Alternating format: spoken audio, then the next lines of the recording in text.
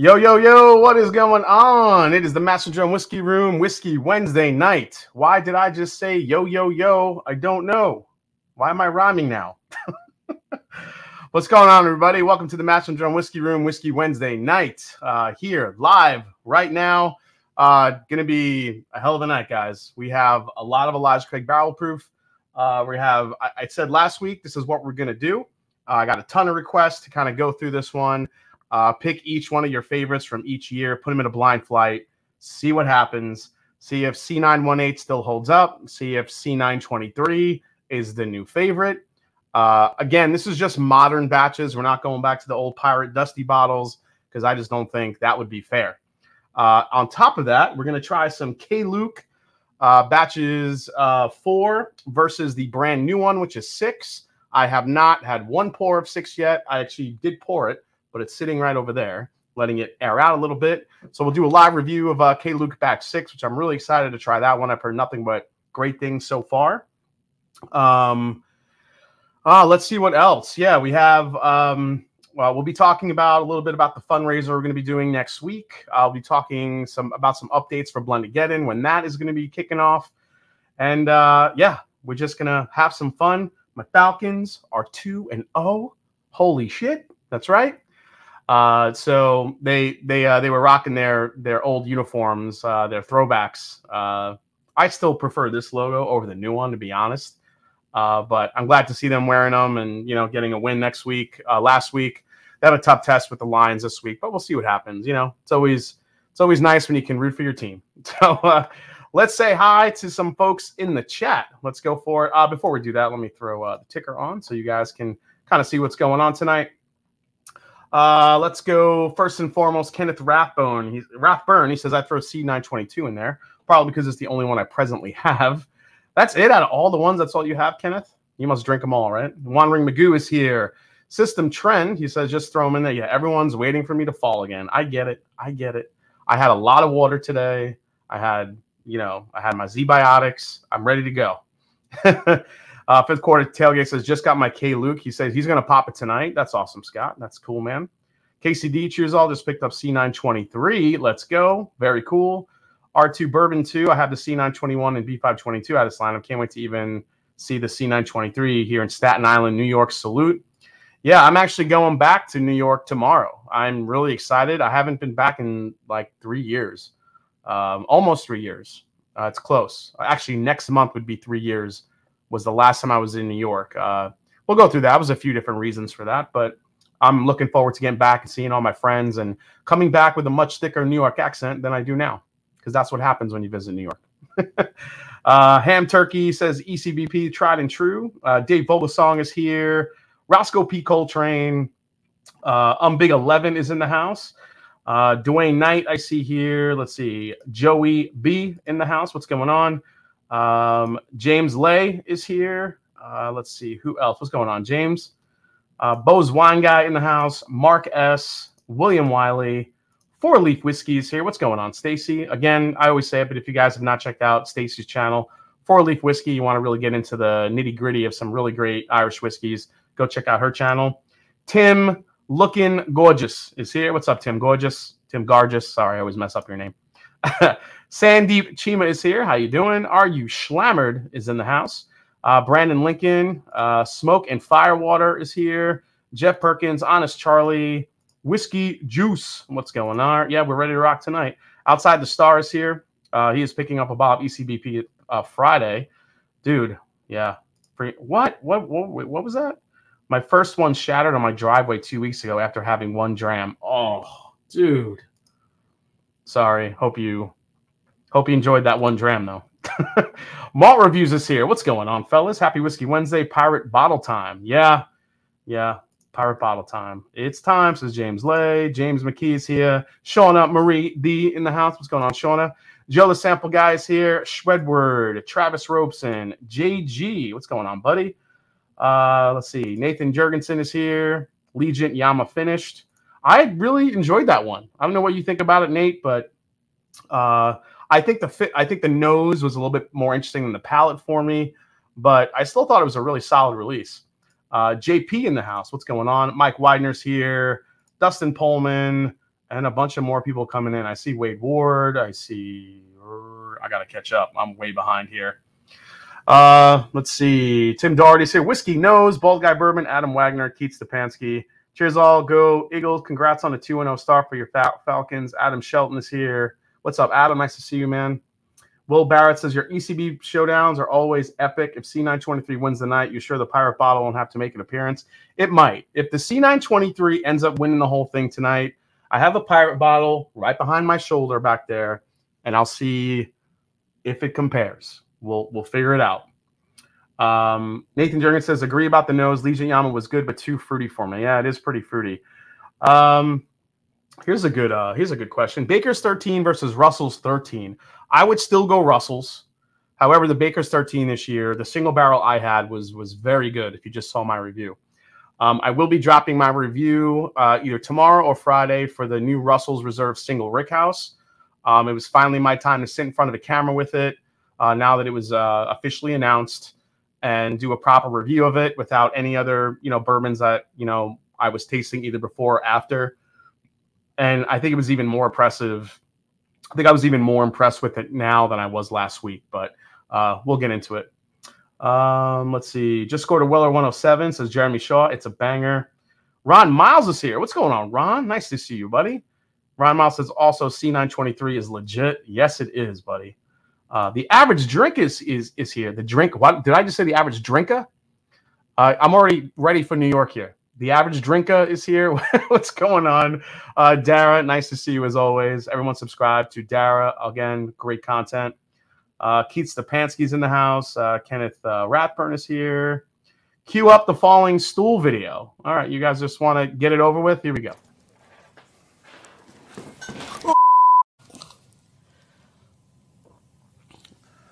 I fell.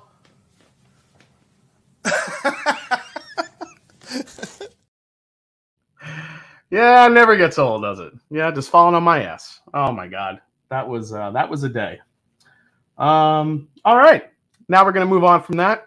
We're gonna get into a little bit of K-Luke here. I want to dive right into K-Luke Batch 6. I want to sip a little bit with you with K-Luke 4, kind of get my bearings here. I haven't had really anything to drink tonight, so I need to get my palate prepped. I did have a sip of everyone always asks me, you prep your palate before you do tastings. I do. So normally I sip a 100 proof bourbon. So normally it's either Wild Turkey 101 or I'll have something Bottle and Bond. I'll have, E.H. Taylor small batch, or it's just something along those lines to kind of get my palate going. So tonight it was just some Wild Turkey 101. Found North Batch 7 review coming. So Austin, they sent me bottles, but they sent them to the wrong address, and then when I went to go find them, they were gone. So I'm going to have to see if I can acquire some more bottles from them. But the minute I do, I'll do a review for sure. Hey, I'm falling over here. We already have 297 in the chat. Guys, hit the like button while you're here. A couple of things I just want to mention. When it comes to, let's see, so Blendageddon, all of a sudden this week, we're getting a lot of submissions. I'm getting a lot of deliveries, people getting their blends in. I was a little bit concerned. It didn't seem like a lot of people were up to getting their blends in this year, but they're starting to roll in now, and it's becoming quite the bracket. So now with me doing the fundraiser next week, which we'll talk about a little bit here in a second, and then being away this weekend, I'm probably going to push the start of Blendageddon until the second week in October. So if you guys still have blends that you're looking to enter, you're still working on them, you still have some time, you can email me at themashanddrum@gmail.com just in case you need. All right. So get those blends in if you're still working on them. And this year it's going to be pretty epic. I cannot wait to see how this bracket goes. All right. On top of that, before I forget, next week, right here, Wednesday night, a night for Navia. All right. Live fundraiser happening, 9/27, 9 p.m. Now, this is going to be a double, a back-to-back night. It's going to start over on Hello Again Whiskey Friends at 8. And then it's going to transition over here to 9 o'clock. It's your chance to win bottles donated from the whiskey community to help Navia defeat leukemia. All the proceeds will benefit Darrell Stewart's daughter, Navia, and the treatment and the chemotherapy that this adorable little 5-year-old is having to deal with right now. So this is going to be a night. I can tell you right now, we don't have a final count on bottles, but we're looking at over 50 so far. Not sure that final count, but I think we're going to get closer to 100 bottles maybe by the time it's all said and done with the reaction and the support of the whiskey community. It's going to be epic. We haven't really formulated how all these names will be chosen for the giveaway, but the link to her GoFundMe is in the description of this video. I will pin it in the chat here for you guys just to kind of get that going. And yeah, I'll mention it again before I forget, before the end of the night, because I think it's going to be super important for everybody to be involved in this. And nobody's child or no 5-year-old should be dealing with, which, you know, I know there's a lot of kids out there that have, you know, that go through this, and unfortunately the cost of it. But Darrell Stewart has been so paramount in supporting the whiskey community that, you know, and, you know, if you guys don't know, he's the one that works with me mainly when we do the St. Jude fundraiser at the end of the year after when Blendageddon is over. So he's the main donator of bottles, and he's always supported other kids that need help. And now it's kind of flipped on us. Now we have to help him and his own child defeat leukemia. So get ready. Next week, 9 p.m. is going to be a bunch of special guests. We're going to have games. We're going to have a lot of bottles to give away. It's going to be a night to remember. So that's next week right here, starting 8 o'clock. Hello again, whiskey friends, and transitioning here from 9 until whenever, until we hit our goals. So we'll go from there. Let me throw that in the chat here real quick, so I could put the. Oh, there we go. I got to do that. And then let me pin this thing for you guys. And let me pin that message. I meant to do this earlier, but totally forgot. So there we go. Message is pinned. If you guys want to, you know, contribute to the GoFundMe now, I think we're about 4,000 something, maybe 5,000. It's climbing. So we're getting there, guys. So thank you for all the support. All right. Got some 1920 in the blend. All right. I'm going to start here with K-Luke batch 4. We're going to go through some, just a few news stories here before we get into all the whiskeys, because once I start with all of these, you know, things will get interesting tonight. So let me start off with the news while I have my wits about me here. Here we go. Let's start with, as I mentioned, the announcement finally of Russell's Reserve Single Rickhouse. Now, you guys got to see me taste this for the first time last week, and this was the press release that just released just today. So today, Russell Reserve announced the release of Single Rickhouse Camp Nelson F, the second bourbon in the brand's Single Rickhouse collection. This debuted last year with the Camp Nelson C. According to the brand, when Wild Turkey Master Distiller Eddie Russell tasted the stocks from Camp Nelson F, he immediately knew they had something special and said, "This is one of the best whiskeys we've ever made." So this is bottled at 117.6 proof. Camp Nelson Rickhouse F is available for a limited time at suggested retail price of $300 per 750 milliliter bottle. Some of the other details that you guys might not know about the Camp Nelson Rickhouse F is, one, it's non-age stated, but reportedly has bourbon in it between 10 and 15 years old. It's obviously non-chill filtered. I know $300 is pretty steep, but Master's Keep was $275 this year. And I keep saying all the time that Campari now knows what they have with Wild Turkey. They are reading the tea leaves. They know the bourbon market. They know that people are willing to pay these high prices for something special from Wild Turkey. And as tough as it is with that type of price point, this is the world we live in. See, James Taylor, a lot of people are going to say this. I'll take a few of the 13s over this, and I get it. And the 13 is very, very good. But that thing is just different. The Russell's Rickhouse F, it's just kind of a different animal. It doesn't have that oak presence that Russell's 13 does, but the flavors in Rickhouse F are unbelievable. But yeah, Russell's 13 is a cheaper option. Totally get that. So if you don't want to pay $300, I totally get it. Let's see here. I found an old label bottle of 1910 last week. Does anyone know if those were non-chill filtered? It has a little sediment at the bottom, but I can't find anything online about it. I think, Jason, Old Forester does chill filter their whiskeys, if I'm not mistaken. Not sure about the 1910 though. That's a good question.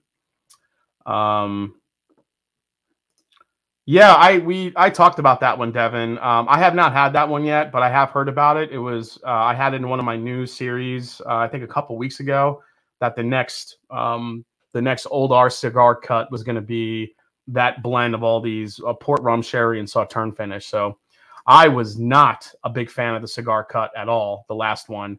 So I really don't have high hopes for it, but you know, you never know. We'll see how it is. All right, next up, just when you think you can't get enough of Basil Hayden, Basil Hayden comes right back. That's right. The next Basil Hayden is here, guys. And to my surprise, it's a malted rye. That's right. Basil Hayden malted rye will be hitting the whiskey sphere pretty soon. So this is supposed to be a unexpected soft side of rye, according to Jim Beam. But on Tuesday, Basil Hayden Whiskey announced that they're adding this whiskey to the brand's core lineup. So this isn't just going to be a regular release, or a special release, I should say. This is going to be part of the lineup from here on out. This is a more approachable rye distilled from a 100% malted rye mash bill. This latest expression will be available for purchase at a suggested retail price of $60 for a 750 milliliter bottle. 80 proof, as always. 60 bucks. And yeah, you know, if you guys read the press release, the nose, taste, and finish notes are so simple. Nose, elegant and floral. Taste, soft vanilla, lightly toasted rye. And finish says warm spices. That's it. That's the whole experience for 60 bucks. That's the entire experience. Just saying. Anxiously awaiting Basil Hayden. Basil Hayden toasted Amburana 13. You know, that could happen. I mean, if it seems like all the weird, like, experimental stuff that Jim Beam is willing to do always comes out through a Basil Hayden label. It's crazy. Put a little background music on there. Let's see here. Yeah, 80 proof, but everything in Basil Hayden. Remember, Basil Hayden is a beginner's approach to whiskey. It's not made for us. It's not made for the whiskey geek or the bourbon geek. It's an approachable whiskey that people don't want any burn. They just want to enjoy the whiskey without any sort of, you know. It's a shame because people will try that malted rye. But I mean, New Riff's malted rye is so delicious. Some of the stuff that Sagamore's working on is incredible. I mean, yeah, it is what it is, though. All right, let's go to the next one here, and we're talking, let's see here, Blackened. So the next Blackened release is going to be in a collab with Rabbit Hole Whiskey, you know, out of Louisville, Kentucky. This one, it looks like it's going to take some of the, I'm trying to remember what the blend is here. So this is, let's see, Masters of Whiskey Series, a blended bourbon crafted alongside Rabbit Hole Distillery and its founder, Cave Zamanian. So this is a blend of straight bourbon whiskey distilled in Tennessee and Kentucky's finished in Calvados casks and bottled at cask strength proof of 106.59 proof. If anybody doesn't know, Calvados is a French apple brandy. Sometimes some of these Calvados casks can be really heavy with apple, really heavy with apple peel. It really depends on how long the finish was. But the base of it is a 13-year-old straight Tennessee bourbon. And then the Rabbit Hole High Gold High Rye Double Malt Kentucky Straight Bourbon as well. So that's the blend. Let's see, price on this one. Retail price of 150 bucks for this bottle. So there you go, 150 bucks. Next up is 2XO. This is the next release from Mr. Dixon Dedman. Not only is he releasing this one, but he has released a standard release that's supposed to be a little bit more approachable and a little bit more kind of more of an everyday expression. So 2 new bourbons here. American Oak, which becomes the brand's first ongoing release in its new Oak series, which the brand describes as a series of everyday offerings where Dixon will match the profile of each batch for consistent taste and character. 2XO will implement a double oak technique in which Dixon introduces additional charred oak to its barrels, a fitting practice for the brand whose name stands for 2 times oak. This is going to be a suggested retail price of only 50 bucks. Now, the second release is going to be called the Tribute Blend, which is the third small batch release, priced at $100. It's an homage to Deadman's parents, a limited release. It's made of Kentucky straight bourbon whiskeys, one distilled from a mash bill containing 35% rye and the other containing between 16 to 18% rye. So those are the next Dixon Deadman releases. You know, I mean, those could be, you know, for the most part. The last one I really liked was the Innkeeper. I'm hearing good things about the Tribute Blend. Not sure what you guys are trying or hearing. I already saw a couple people that got to try some that had some good things to say. So I'm hoping to get my hands on that bottle at some point soon. So let's go to the next one here. And this is about Jack Daniels.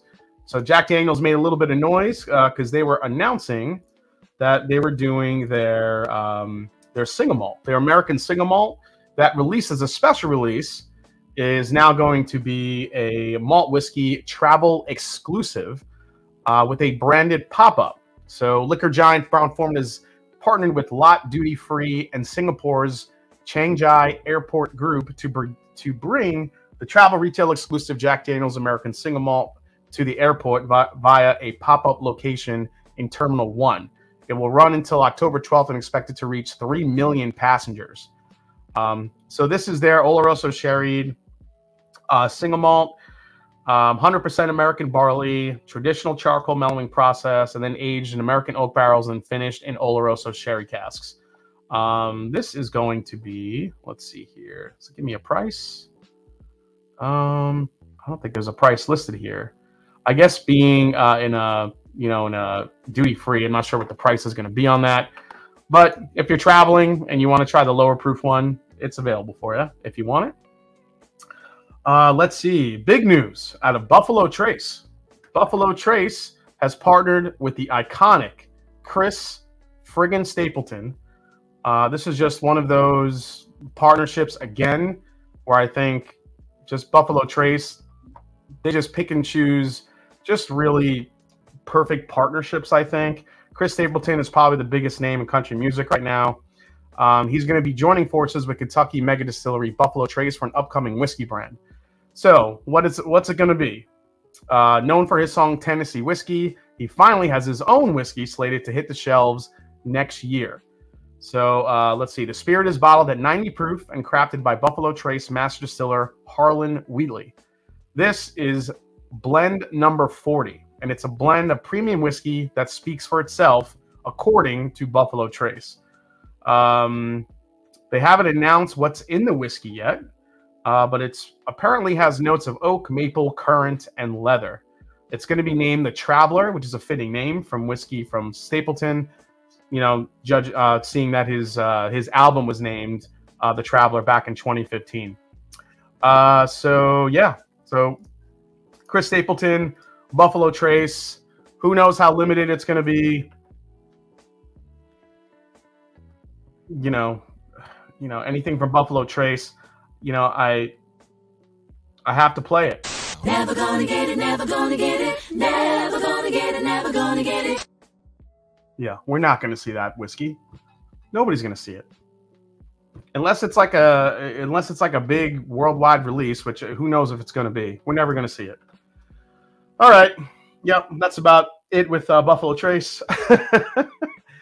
And lastly, before we get into just 2 new labels here, guys. Lastly, we have big news out of Sagamore. I don't know if any of you guys heard this, but Sagamore Spirit has been not all the way bought out, but pretty close to being all the way bought out. So let me dive into this story here. Italian conglomerate. That's right, Italian conglomerate Ilva Serono enters American whiskey category with acquisition of Baltimore rye producer Sagamore Spirit. So they have purchased a majority stake of the Baltimore, Maryland-based rye whiskey distillery, Sagamore Spirit, and they just announced it just this past Thursday. Actually, last Thursday. Sagamore Spirit is a well-regarded rye whiskey brand, having won awards, as you guys know. Ilva Serono Holding owns Royal Oak Distillery, which produces Irish whiskey brand, the Busker.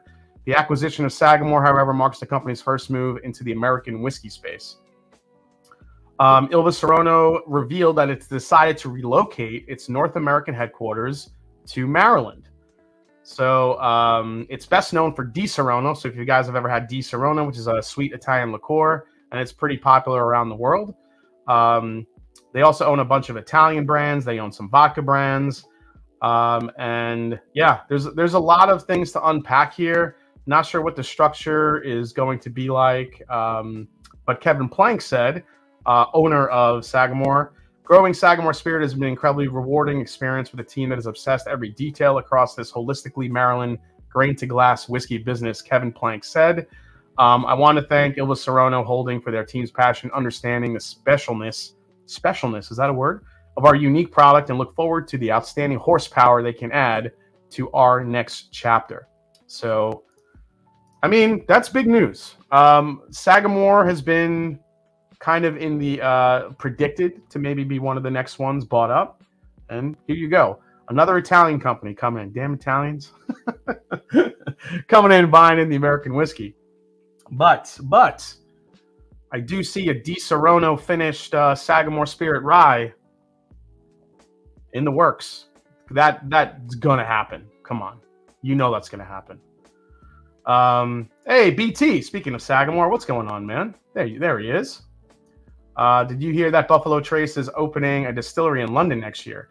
So it's not a distillery, Joey, from what I understand. It's it's going to be a storefront. It's their first brick and mortar store overseas in Europe. I think it's going to be in London. I'm not sure if they're going to have any distilling capabilities there from what I read.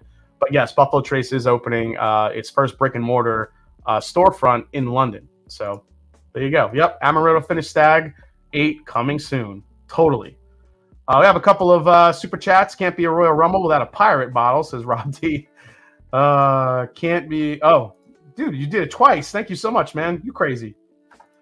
Let's see. David Reichens, what do you think of Pinot de Charente finish? Never tried it before. Thinking about grabbing a Westland pick with that finish. They could be really good. Westland, I can't say I've had the Westland one, dude. Which I could help you out, man. This transaction doesn't make sense to me. SAG didn't seem to be into that kind of growth. You know, knowing Kevin Plank, I'm sure he wanted to reach Sagamore more globally. You know, Sagamore has been the leading, kind of the leader in bringing Maryland rye whiskey back to the forefront. So who knows what types of plans they have, where it's going to go. My only hope, as always, with acquisitions like this, just if it ain't broke, don't fix it. Just leave Sagamore alone and what they're doing. Let every amazing person that works there keep doing what they're doing. Don't screw with the whiskey. Listen, you want to add an amaretto liqueur finish Sagamore, fine. But just leave them to what they're doing, because what they're doing is incredible. They have so much good stuff that's on the market, and their stuff's just getting better and better. So just leave them alone. Let's see here. 472 in the chat. That is right. Maybe BT will open a distillery in England and come out with a single malt. Maybe. Average drinker. Amen to that. Absolutely. All right, just two labels I want to bring up here. One is a serious label I want to talk about, which is a Knob Creek 10-year rye. It looks like that they're going to be bringing out a 10-year age-stated rye whiskey here soon. Excited for that. You know, Knob Creek ryes are always pretty good. The proof on this will be 100 proof. So again, Jim Beam just hitting us with a lot of high age statements. And it's not a news segment without a Good Times label. I have not seen this one yet. Good Times, Mango. That's right, Mango. Barrel strength, single barrel straight rye whiskey, finished in mango brandy barrels. I'm telling you, if there's a brandy out there, Good Times is going to find it, and they're going to finish some shit in it. And that concludes that. All right, let's get into the K-Luke Batch 4, which I absolutely love. Actually, I meant to pull up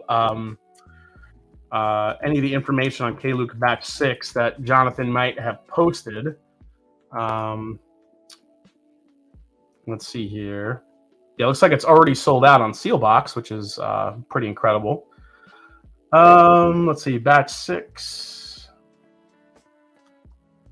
So 119.8 proof.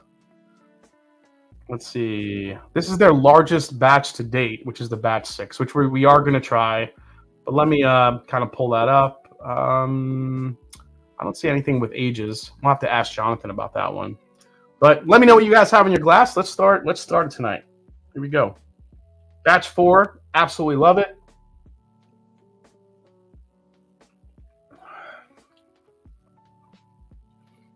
It's so balanced and good. Batch 4 has a real good shot of making my top 10 this year. It's fruit forward, it's balanced, it's got like that really beautiful toffee note to it, spicy finish. Absolutely love it. 1920. Why is C922 in the rubble? Why is C922 in the rubble? Well, so this is what I did. So I'll talk about this a little bit. So I went back and watched every one of my Elijah Craig barrel proof, triple matchups at the end of every year that I do. I got, this one coming up soon this year. And I basically selected every single batch that ended up being my favorite that year. So personally, for me, these are my favorite batches. C922 is absolutely amazing, delicious, but I still went with B522 for this matchup because it won that blind more often than not. So I'm going to stick with that one. But all the ones that are here, I can't even remember them all, but they're kind of going down there on the screen. All the ones that you see on the bottom of the screen once it scrolls by are all the ones that end up being my personal favorites for the last 6 years. So we'll see what happens tonight.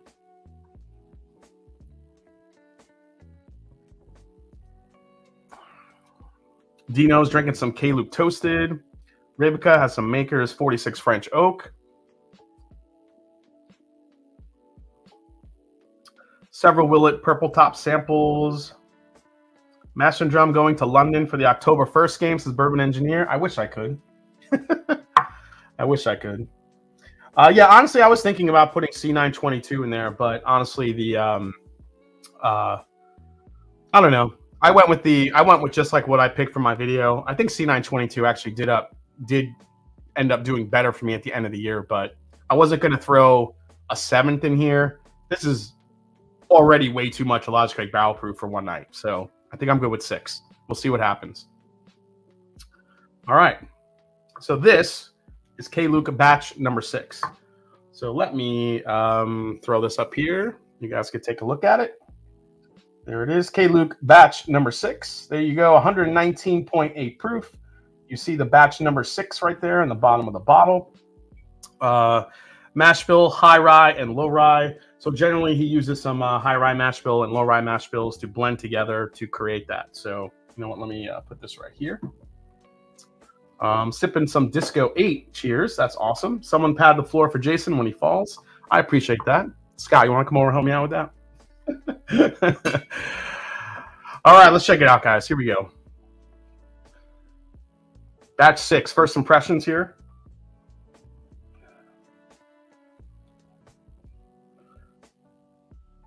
Wow, that is sweet.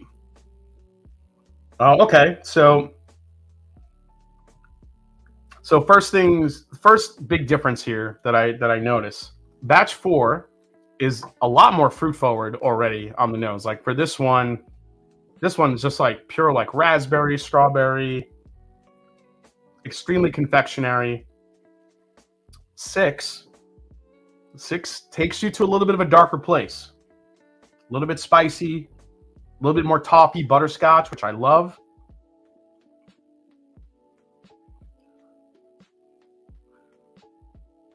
Oh, man, there's a nuttiness to this, which I don't remember getting in any other K-Lukes. Yeah, chocolate. This is completely different than 4, at least off the nose. Wow. Yeah, just a different profile here. 4 to me, yeah, like I said, super sweet, super confectionery, powdered sugars, a lot of fruit forward notes here. Yeah, I get like raspberry, strawberry. And then this one goes into like this toffee, peanut, chocolatey, spicy, and a little bit, definitely more oak presence on this one versus 4. Interesting. All right, cheers. Here we go. Let's try K-Luke batch 6.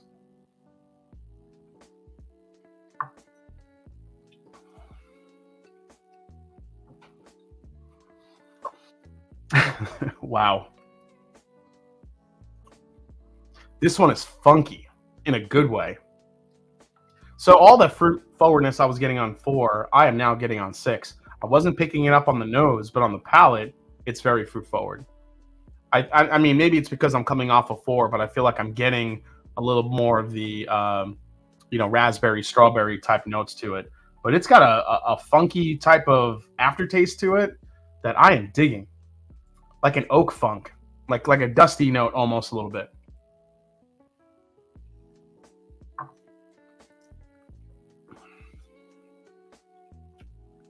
Man. Yep. That nuttiness comes through on the back end of this one. Let's see. Sounds like 6 over 4, says KenDad23. How does 5 match up to 4 and 6? Jason W, I'll have to do a full-on, just a fatal 3-way of all 3 of them and see which one ends up being my favorite. Batch 5, I know I didn't like more than 4, but 6 is quickly rising up there versus 4. 6 has a longer finish than 4 does. That finish is crazy on 6. Yeah, Whiskey knows. Yeah, batch 5 didn't do it for me like batch 4. It was still a really good batch, but batch 4 to me is the bee's knees.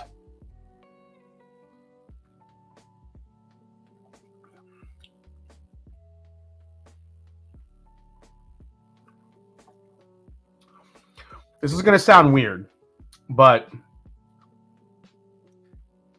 this reminds me a little bit of like a really, really good Booker's batch where it's got the nuttiness to it and it's got that heft, but with a lot more like fruit forwardness on it. There are only a couple of batches of Booker's, I think, that do that. But that's off first pour, at least. That's what it's reminding me of. Like a very, very fruit forward Booker's. A really, really good high-end Booker's batch.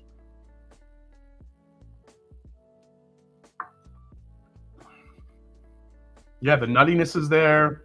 The chocolate is there. Spice. The more you sip it, I think it gets a little bit more easy to sip. But yeah, it's that nuttiness factor that it has. It's almost like a peanut buttery like type of thing that it has. And then on top of that, it's like overlaid with some like dark fruit. Man, that's good. Damn, I mean, Jonathan Maisano's crazy, man. K-Luke MNGP in Kentucky. K-Luke is MGP in Kentucky blend. Yes, correct. Sign me up for anything with butterscotch. Yeah, Adam, it's not so much butterscotch anymore. Now it's more peanut buttery. ADHD says, fatal 3-way sounds like the result of my wife learning about my recurring dreams.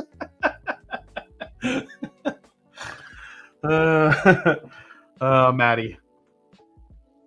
That's right. Go out with a bang. K-Luke tasting like Booker's. Yeah, like to me, there's a distinct nuttiness to it for sure.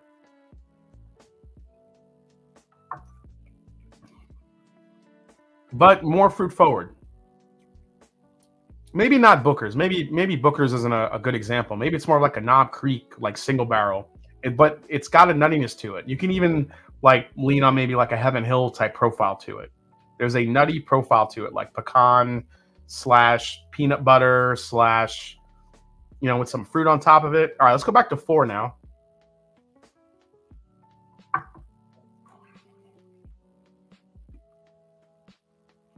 Now I don't know which one I like more. They're two completely different animals to me. 4, I think, is the one for the masses, where it's definitely a lot sweeter. Like it's way more confectionery, way more fruit forward.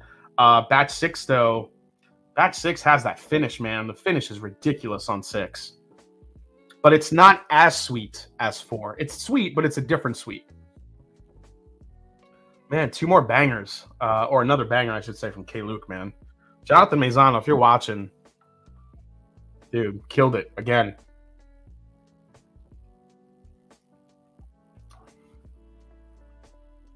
Yeah, I'm gonna stick with it. I'm gonna say it's like a Booker's. It's like a really, really good Booker's with more complexity to it, more fruit on it. It's good. Off the record, do you know what the distiller rhymes with? off the record, do you know what the distiller rhymes with? I don't know. I don't know what that means. I think I'm missing you there. Yeah, Indiana, Kentucky. What state? Yeah, so K-Luke sources from Indiana and Kentucky. That's where that low rye, high rye comes in. So, where do they source K-Luke? Yeah, Kentucky and Indiana. MJ's here. What's going on, Scott? The Whiskey Saint. Darrell is here. The man, the myth, the legend. Again, guys, we are going to be helping support Darrell and his family next week right here live, starting at 8 o'clock at the Whiskey. Hello again, Whiskey Friends. Then transitioning right here. Let's see here. Kentucky is NDP. Kentucky is a non-distilling producer. So Scott, okay. Yeah, it's got a very peanut buttery profile to me. And I'm curious, Scott, if you open this up tonight, if you feel the same, let me know. Anybody that got the K-Luke 6 and they want to, talk about it a little bit. Man, it's also got, what the hell is that like funky flavor it's got? It's got something different, like it's like this weird like sour fruit note to it, and I can't kind of target what it is.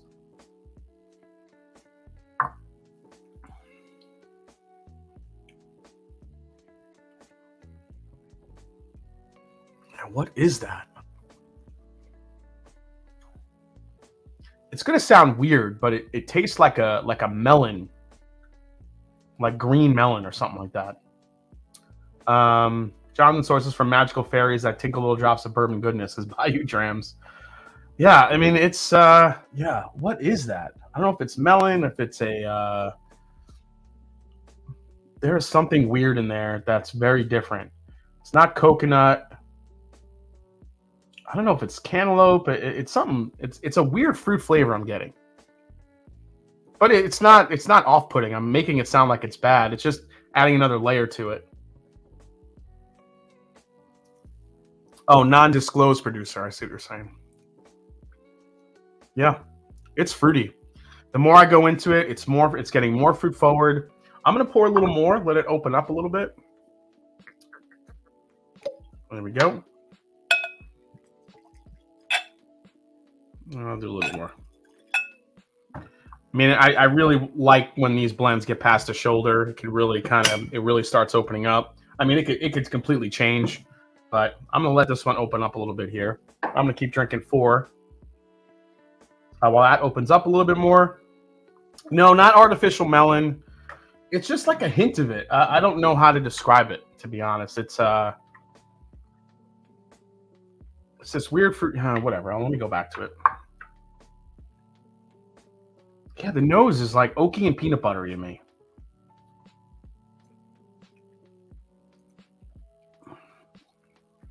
Then the palate has some of that, but then it's like fruit forward. But it's not like your typical like cherry, raspberry, strawberry. It's just something else. There's another sweetness to it. Yeah. It's good. It's got a little bit of a funk on it. It's good. Again, I can't wait to do kind of like the fatal 3-way here and see what happens. Let's see here. Another pour of K-Luke on a 6-bottle NCP night. Hope you brought a pillow downstairs with you. It says Bayou Drams. MJ, the GoFundMe is pinned above. If you'd like to donate, we have a crazy giveaway happening next week. Yeah, the giveaway is crazy. Again, guys, I'm going to put up the thumbnail again right here next week, Wednesday night. Starts at 8 o'clock at Hello Again Whiskey Friends. A night for Navia, live fundraiser. Your chance to win bottles donated from the whiskey community to help Navia defeat leukemia. All proceeds will benefit Darrell Stewart's daughter, Navia, and his family. Just an incredible night of giving. And like I said, Darrell has been really, he's been really, what's the word? Just been really giving with his own time, and putting it through just to raise money at the end of each and every year for Blendageddon. And now we're going to, pay it forward, give it right back to him because he needs it as Navia has to go through chemotherapy. And we all know that gets really expensive and that money starts to run out. We may have another couple of announcements next week on how you can donate. So it's going to be a hell of a night. So make sure you tune in next week. All right. Mass and Drum, please add a Dan Calloway signed bottle of the Goose Island collab to Navius fundraiser. Dude, Ron, you know what, Ron? I will send you the email, and you could actually donate that bottle. Make sure it gets into the spreadsheet. Jeffrey Wack has a formal laid out, so I will send that to you, Ron. Ron, just do me a favor, buddy. Text me now. This way, when I'm done with the live stream, I can see your text, and I'll send you the link. All right.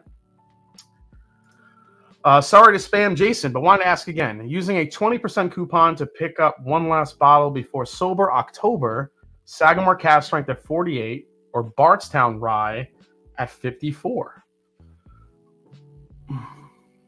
It's a good question. Man, you know what? The Sagamore Cast Strength, I love it, and there's a lot available of it, but I would go with that Bardstown Rye. If you have a chance to scoop up that Bardstown Rye, I think it's really good. So I would probably grab that one. Jason, are there any bottles? Oh, wait, Hemingway Rye. Yes, I have gotten samples of that, and it's actually a really delicious rye. Eddie D. Jason, are there any bottles that you don't think open up and get better after the shoulder? It seems that's a golden rule. Man, that's actually a good question. Man, what doesn't open up? So to me, blends are kind of the golden rule that need a little bit of time to open up, and so are finishes. Finished bourbons, I think, need time to open up so you can really truly get what that maturation is gonna, taste like after a little air time. Normally, high proofers need some time to open up. I feel like when you get into low proofers or stuff that's, maybe like 100 proof and below, I think as that stuff oxidizes and gets past the shoulder, sometimes it just loses its little bit of a punch that it has. So I'll probably stick with that answer. I think that's, for me at least, that's what usually happens. Yeah, I like the Sagamore, but I feel like Sagamore you can get. Bardstown Rye. If Bardstown Rye was like readily available everywhere, I don't know where you live, but I see Sagamore Cast Strength Rye all the time, and it's freaking delicious.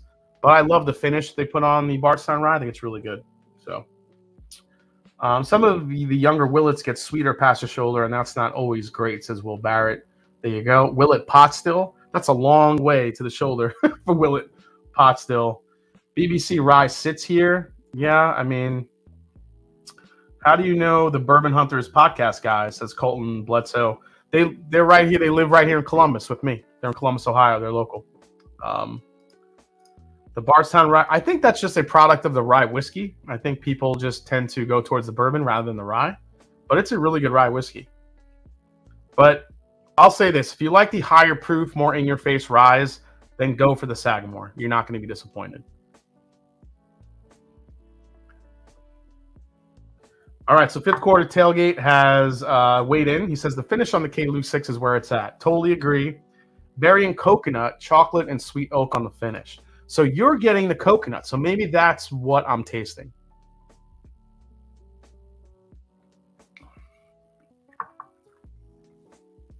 Maybe that's what it is.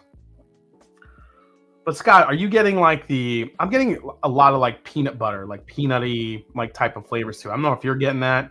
More on the nose. The palate is getting more fruit forward the more I go to it. I think this thing is just going to change and evolve and maybe get even fruitier or as fruity as K-Luke 4 is.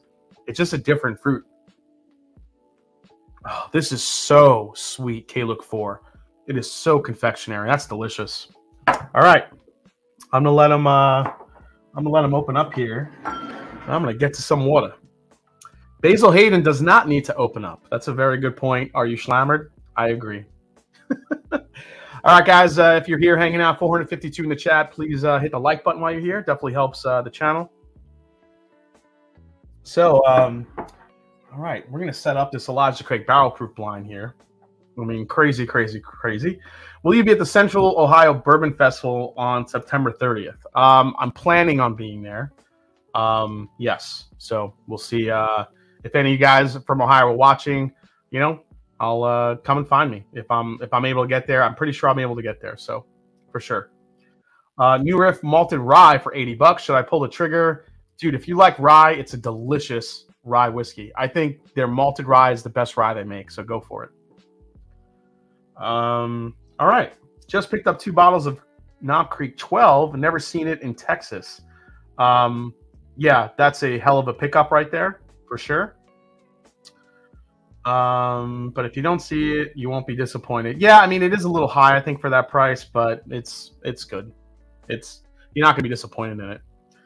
All right, here we go. Just want to make sure these are the blind that she set up. Okay. All right, so these just have letters on the bottom of the glass. I don't know. Oh my God, these are all so dark. This is gonna be fun. Oh yes, MN. I did forget about that one. The Balboa Rye.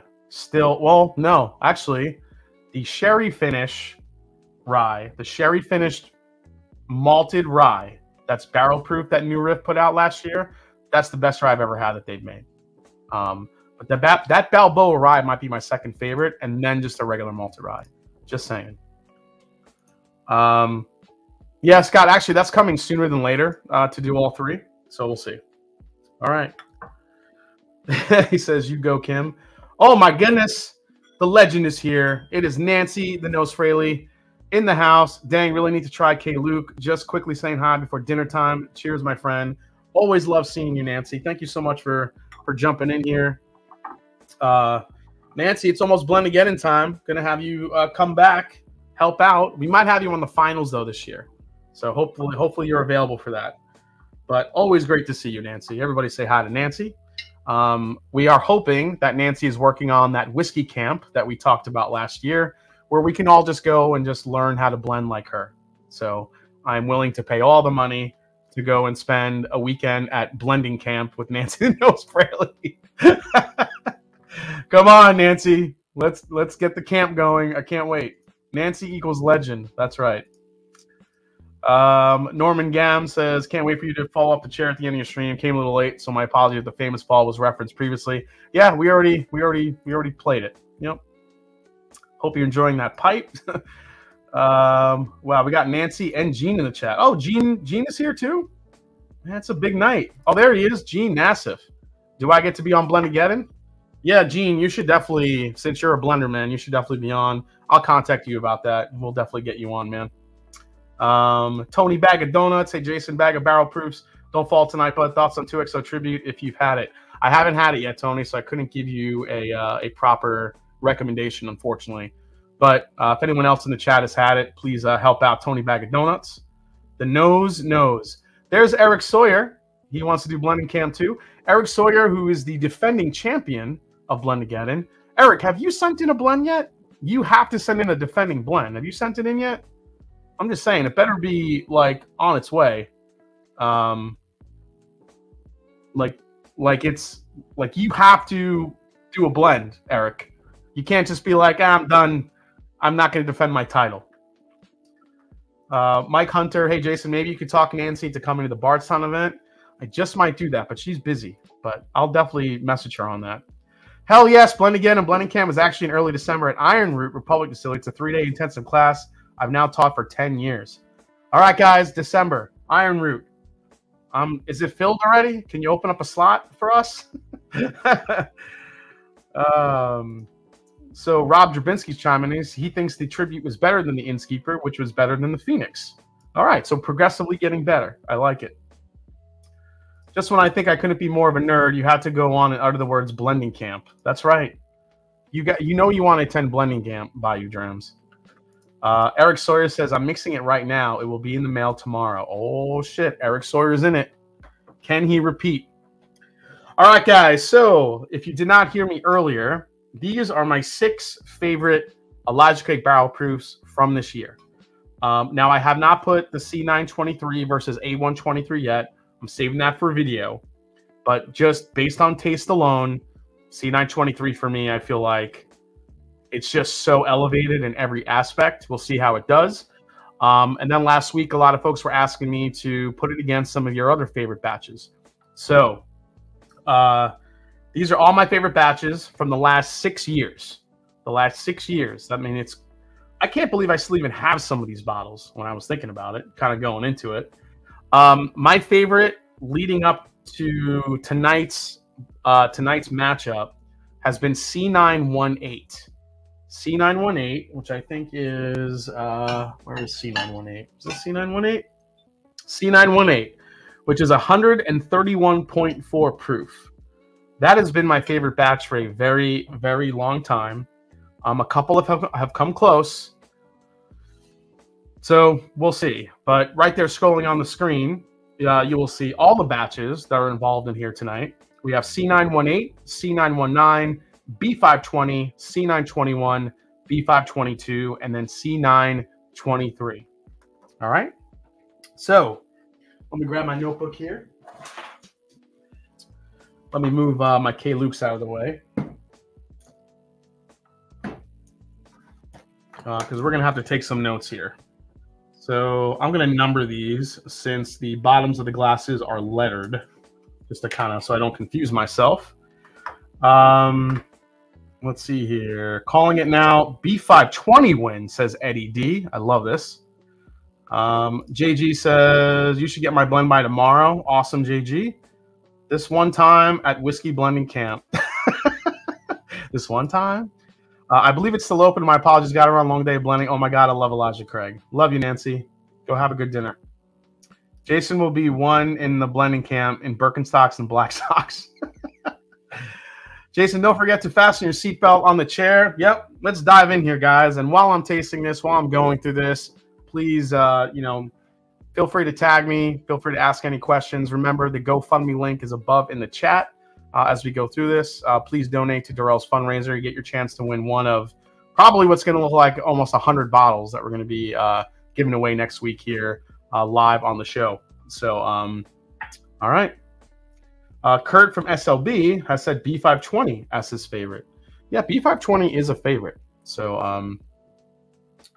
I forgot. Oh man, that first one actually smells really good.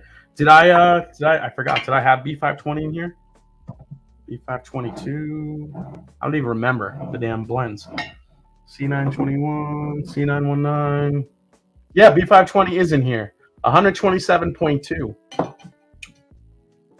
B520 is pretty good. All right, guys, here we go. C919 is my goat, says James Lay. Yeah, let me know what your favorite batch is. I'm curious. So number one here. Oh, actually, Gene Nassif. Here it is. So a while back, Gene let me blend a little bit of a Burai from Obtainium, from his brand, Cat's Eye Distilling. And we forgot about it for a year. So it just sat in a freaking barrel for like, what? It was like a year, Gene, a little over. And here it is. We're going to be releasing this soon through the Master Journey Whiskey Club. And this thing is delicious. You talk about butter pecan in a glass. That's what that blend is. It is so good. Next week, worst ES. Next week, worst ECBP. That's actually kind of a good idea. Eugene Asa says 1.5-ish years. It's great. Yeah. Okay. Here we go. First one. That oak and pecan nuttiness is there. Sweet. It's going to be interesting when we nose these, like how different these are going to be. This is pretty classic Heaven Hill. A little bit of dark fruit there. You get a little bit of like that black cherry on this one. I'm going to try to really break these down as much as I can here, guys. How does A123 work itself into the equation? Says Sorry Hungry. I really liked A123, but I don't think it beats C923. But again, I haven't done the full blind tasting yet, so I need to see how A123 holds up. I just haven't done all three of them from this year in a blind yet, but that's going to be on an upcoming video very soon.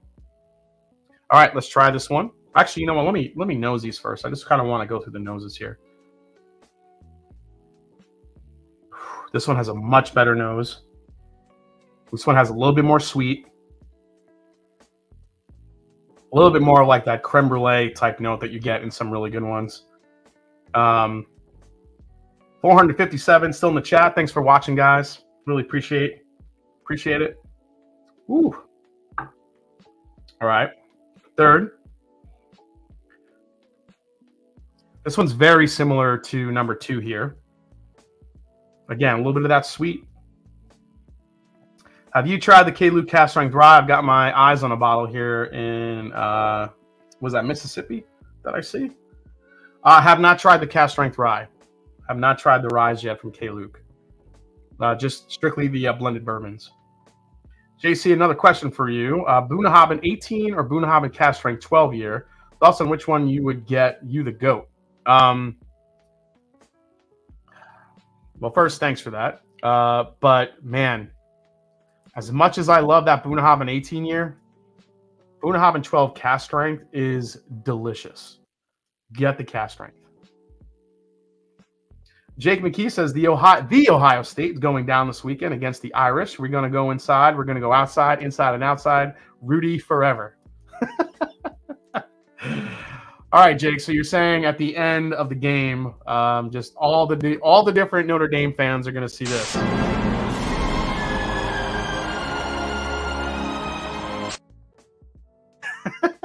That's going to be every Notre Dame fan this week when they play Ohio State. I think Ohio State is going to have some issues. I think it's going to be a close game, you know, but I think everybody here in Ohio is a little bit, in Columbus, a little bit nervous about the game this week, but we'll see what happens. We will see what happens. Jason, do you think you will be able to discern any of these batches? I don't think so. I could try to guess, but it's been a while since I've had some of these earlier batches. Nick Bernard says, love the show. C923 is how I wish EC18 tasted, minus the crazy prices, though, on Willet Bourbon's 10-year plus. I could see that, Nick. I mean, I get it.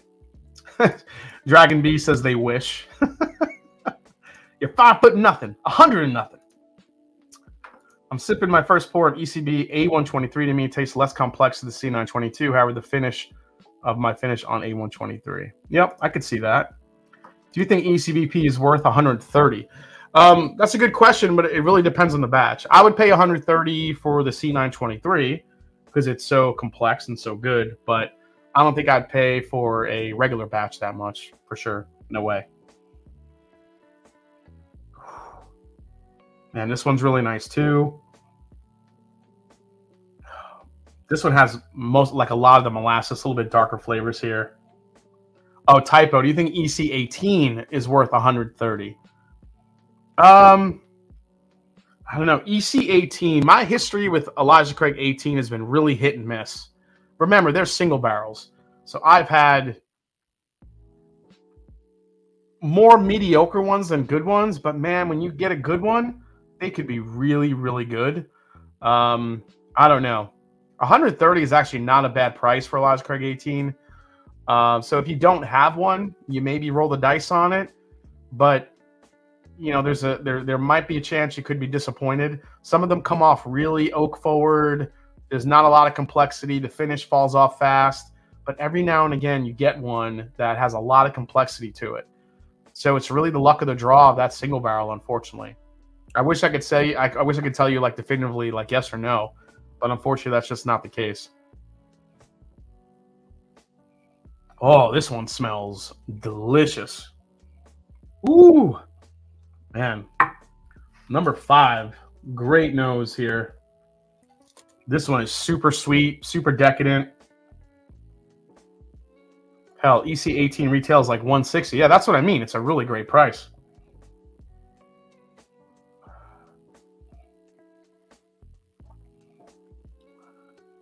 $5,305 now in the GoFundMe already, and we're not in. I mean, we're a week out, dude. This is gonna be epic. All right, number 5, great nose there. All right, number 6. A little bit more muted there. but damn good, man. I mean, really solid noses here. I think one is really good.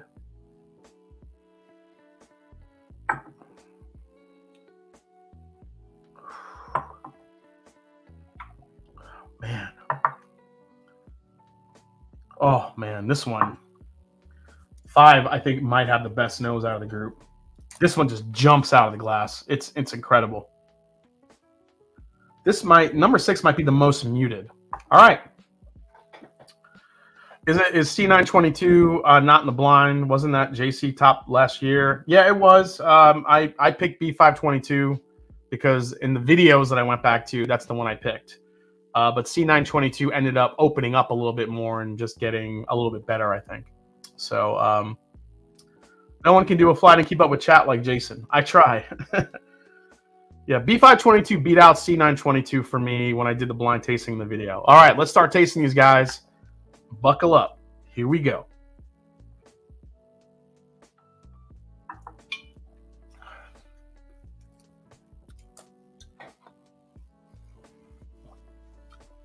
Elijah Craig Barrel Proof is just so stupid good.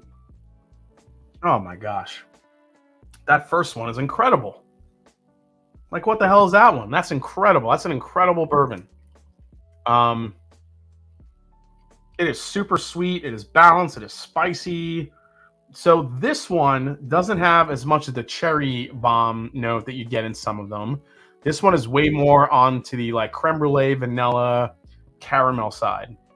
A little bit of the nuttiness is there. Really good spice. Good finish, like most Elijah Craig Barrel Proofs are. That one is just, I mean, man, that's off the bat.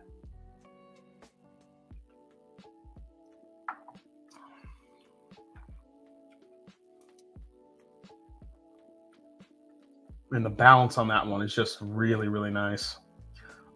So yeah, so I'm heading to New York tomorrow, which I'm really excited about. I haven't been back to New York in almost 3 years.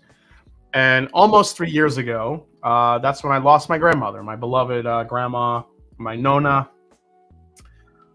So she passed away in October 3 years ago, and I haven't been back since. And it's been kind of weird for me because, you know, my mom moved here with me to Ohio. She doesn't live with me, but she lives in Ohio.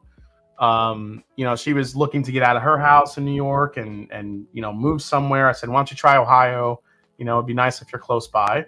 So she lives here with me now. And, you know, I still have all my friends that still live in New York, and I haven't seen them in ages. I've seen them here and there, and, you know, sporadically, but I haven't been back to New York in so long that I am really excited to get there tomorrow and see my friends and hang out and just watch some football and drink some whiskey and go to dinner. And so, yeah, I'm really looking forward to it tomorrow. And so that's why between the trip this weekend, the fundraiser next week, you know, I think Blendageddon might be pushed out maybe like 1 or 2 weeks, and I want it to start, which is still not a big deal. I don't think we have as many blends this year, but we'll see what happens. We'll get into it. I haven't unpacked all the boxes that I've gotten, so I do have to go through that and see what those brackets look like. So yeah, I need the I think I need the R&R just to kind of get away and kind of reconnect with New York and my friends and some family and some people that are there.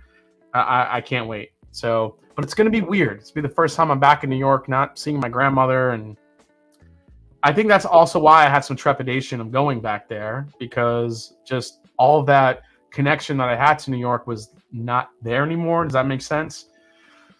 But I think I feel like I'm ready to go, you know, see my goddaughter and see my best friend Mike and just kind of hang out. It'll be good. Yeah, exactly, Adam. Whiskey, football, and steak.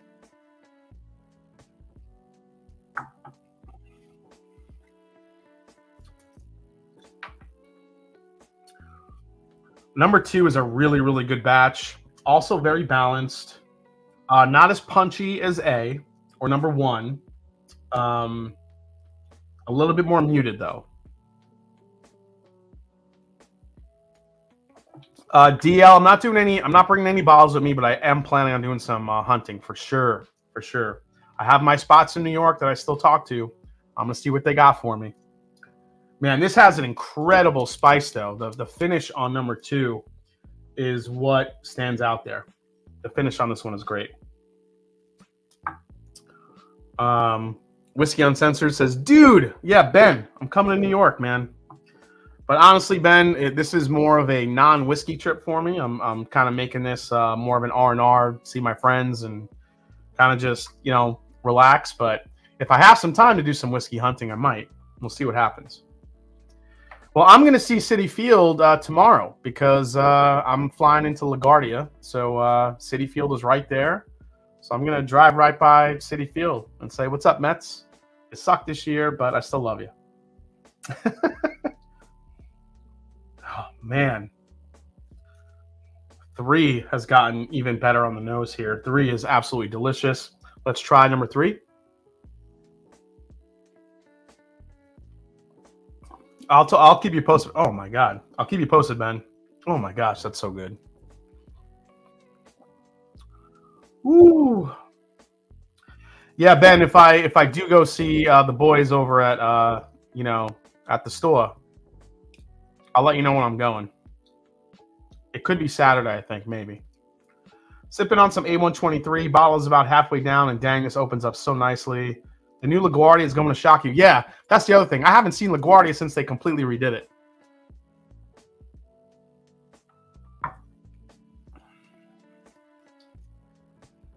Oh, my gosh. 3 and 1 so far are incredible.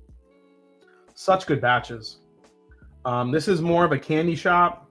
A little bit more butterscotchy, which I love. Good oak. Yeah, 1 and 3. I really dig. All right, I need a little water here because I'm gonna gotta bring this closer.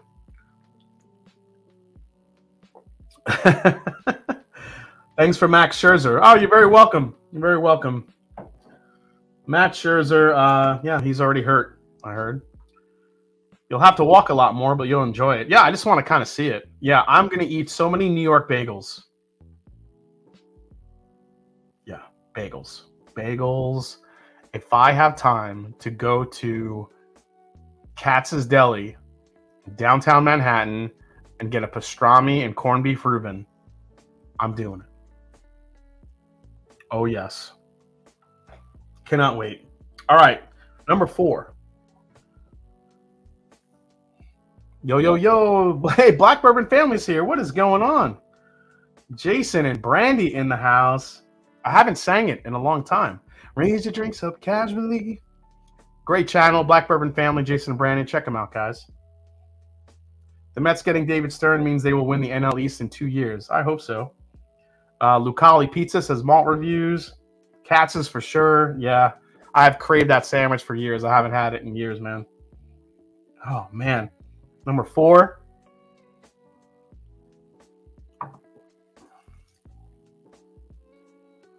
Oh. Number 4, not as oomph on the palate. It's good. Not great compared to the others, but I did just have some water.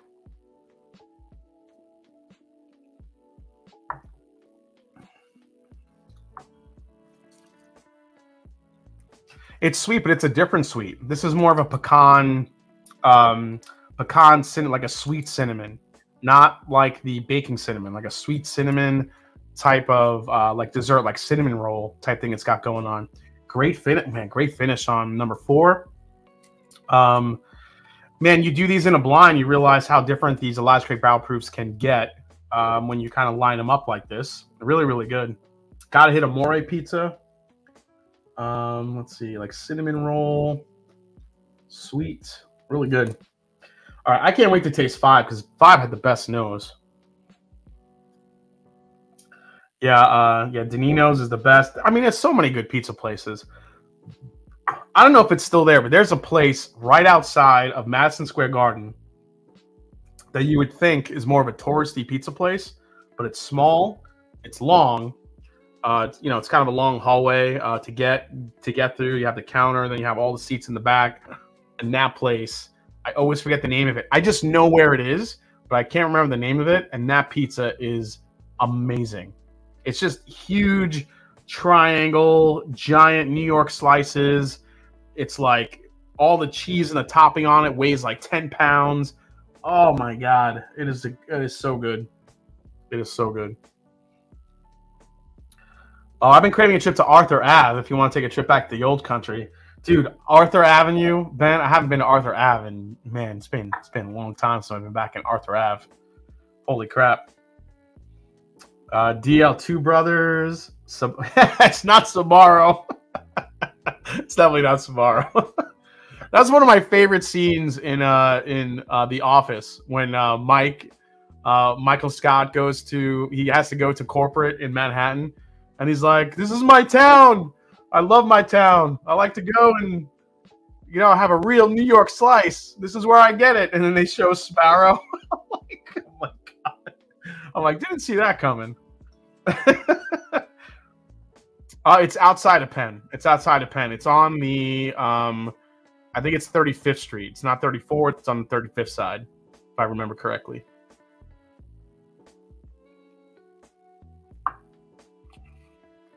Oh, man. This one is ridiculous. Number 5. Ooh. Number 5 is really good, guys. Man, it's a rick house. It's rick housey. It's dense. It's dark. It's rich. It's got a long finish to it. Olive Garden for real Italian. Yeah, Olive Garden. Yeah. I was just going to say that. The Office, hilarious. I was thinking Sparrow on 33rd too. Yes, not Sparrow.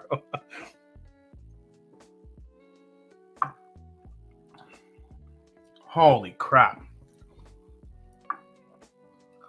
I don't think any of them is beating 5 right now. 5 is ridiculous. Man.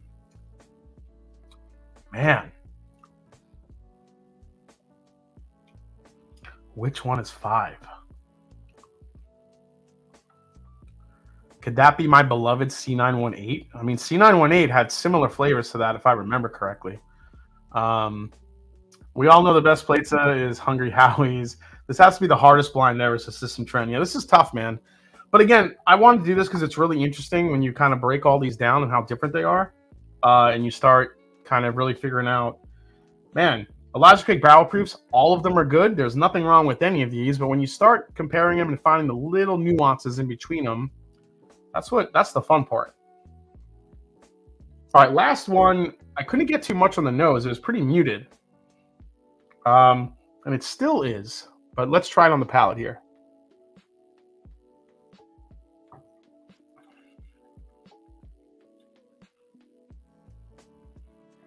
Man, still damn pretty good. For me, B520. 2 Wheels Down is in the house. Holy shit. What is going on, my man? How you been? I haven't seen you in a minute. 2 Wheels Down is here, folks. Hope you've been good, man. I hope you've been all right. After starting my whiskey journey, my whiskey hunting, I found myself yelling, "I declare bankruptcy!" Oh man.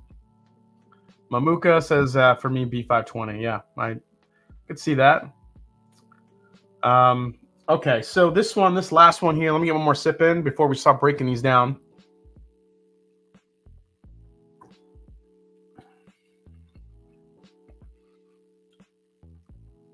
New York Pizza Suprema? Is that the one? I don't know. Again, it's been 3 years. I'm not sure if it's the same name, dude. You know, who knows if it's changed names, changed owners. You never know with pizza shops in New York. So, been good, working like a dog. Nice to see you, man. Hope you're doing well. Hope the wife is okay, dude. So it sounds like 1, 3, 5, top 3, 2, 4, 6, bottom 3. William Wiley, you might be onto something there. 1, 3, 5 could be 1, 3, 5. Yeah, it could be. Yeah, we could have an odd situation here. You got it? Odd situation. Have you ever had a? Let's see. Just tuning in. What up, Eric Gunderson? What's going on, Gundo? Nice to see you, man. Where was it in New York City, Mamuka? It's on 33rd.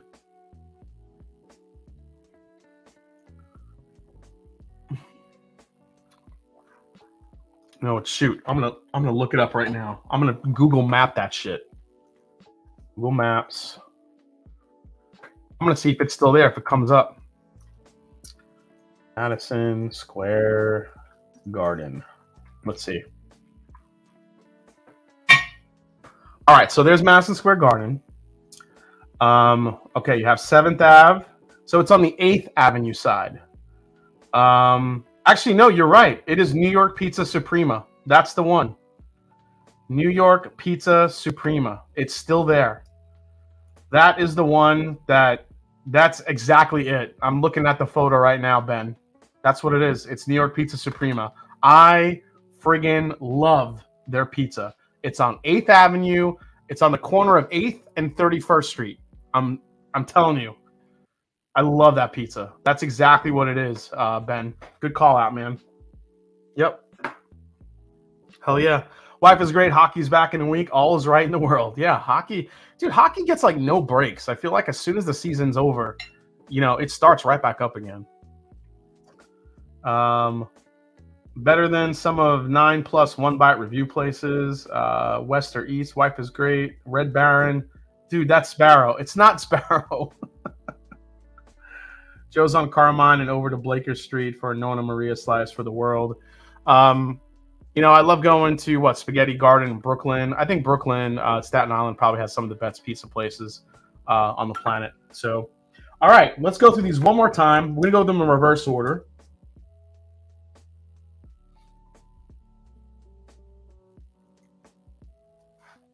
Are Kerma shit 9-barrel aged rye worth the money? Powerlifting progression?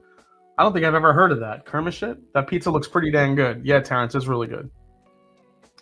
DH says, I work for NHL and eat at Pizza Suprema all the time. That's hilarious. Yeah, DH, I'm telling you.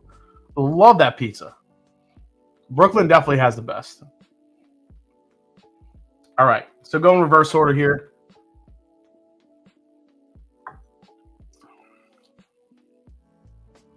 So this one is solid. Compared to the others, I just don't think it's going to hold up, unfortunately. Yeah, I mean, DeFara Pizza in Brooklyn, I mean, it's an institution. Love DeFara's. This number 5, though, is stupid. Oh, my gosh.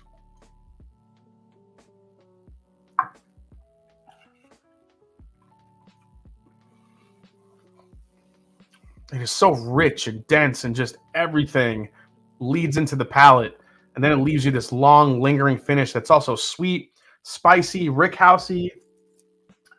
Dude, 5 has to be the winner right now. 5 is the leader in the clubhouse for sure.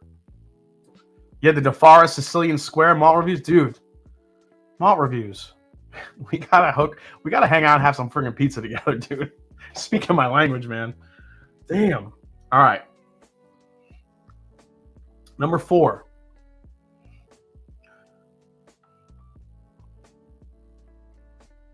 Hey, what's up, Bourbon Lens? Nice to see you guys here. Guys, Bourbon Lens right here. One of the best podcasts on the planet for bourbon. Guys, take a listen. If you haven't listened to Bourbon Lens yet, please do. Absolutely great content. Thank you, guys. Isn't New York also known for the chopped cheese sandwich?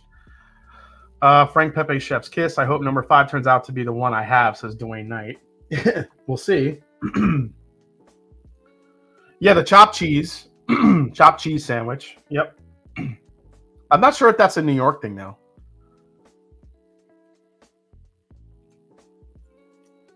But yeah. That's another thing I miss. Going to the bodegas. Getting just like a really, really good sandwich. So many little things I miss about New York. We're getting like real nostalgic here tonight. I'm loving this. Yeah. The bodegas. There was this one specific dude in New York He's probably not there anymore if he moved his cart, but I remember he was downtown, and he did the heroes. He did, like, I know some people call them the gyros, not gyros, the hero, and he had, like, whatever he used to season his meat for his heroes were so delicious. His tzatziki sauce was incredible. Loved getting like some falafel from him. But getting a hero from him was absolutely delicious. Definitely missed that. Two Wheels Down. Do you miss the rats? Only in the subways, man. Only in the subways. Jason, that is your second channel. Proof and Pies. That's actually a really good. If I lived in New York, I would definitely do that. I'd be jumping around every pizza place with a bottle of bourbon in my jacket, having a pour of bourbon, and I would review the bourbon and review the pizza. Dude, that'd be amazing. Yeah, Travis, if somebody's not doing that already, somebody that lives in New York that's watching should be doing that. Review some bourbon, have some pizza. That's right. And I want some royalties for giving you the idea. Ken Dad 23 is like, move back.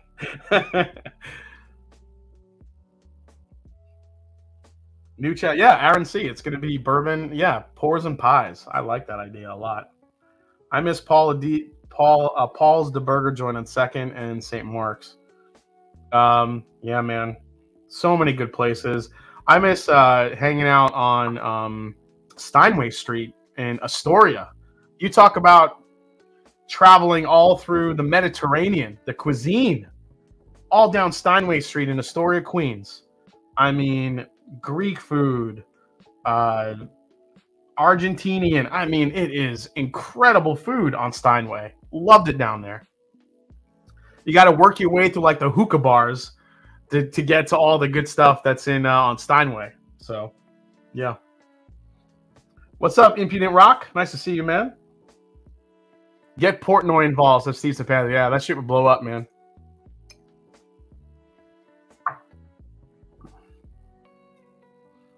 All right, so number 4, not as good as 5. I think 5 overtakes 6 and 4, much to William Wiley's point here, as far as like what we're tasting.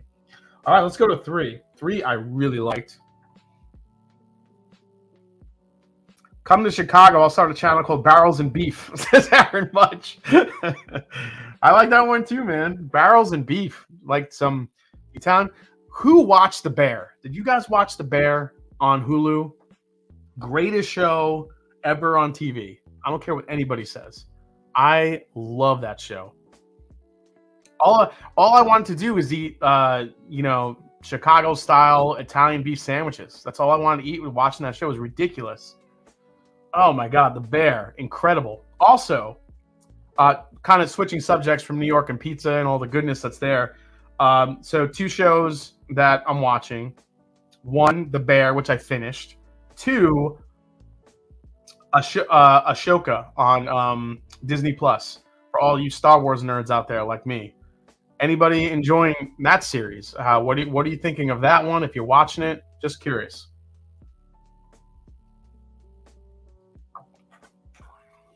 Such a good show. The Bear is amazing. Season 1 was great. Season 2 was a bit boring, says Two Wheels Down.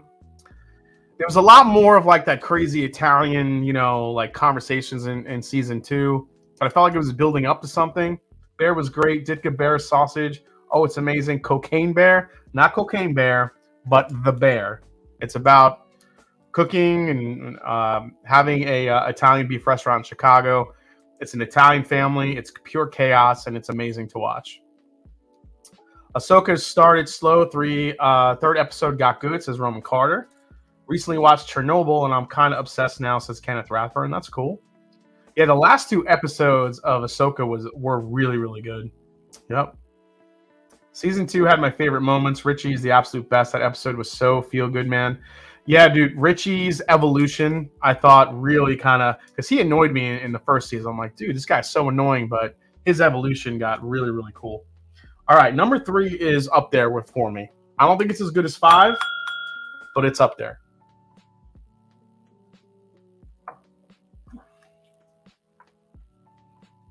Man, that is so good. 3 is an absolute candy bomb. Just butterscotch, toffee, sugar. So freaking good. Richie's evolution was awesome. So well done. I totally agree, Terrence. Totally agree, man. And you know what? Number 2 is coming on. Number 2 is coming on to the scene here. The more this I go back to it, the nose is beautiful on number 2.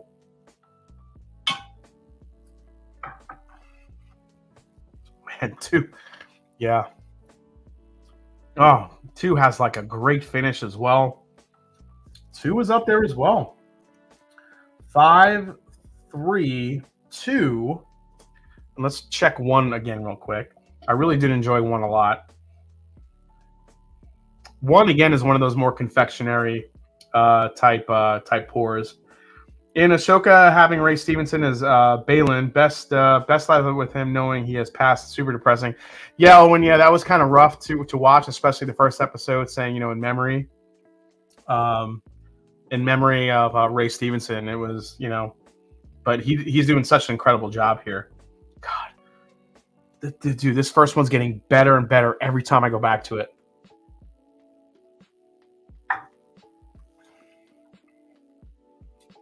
Man, this one's going to be tough. All right, so 4 and 6, I think, are my bottom 2. Coming off of these here.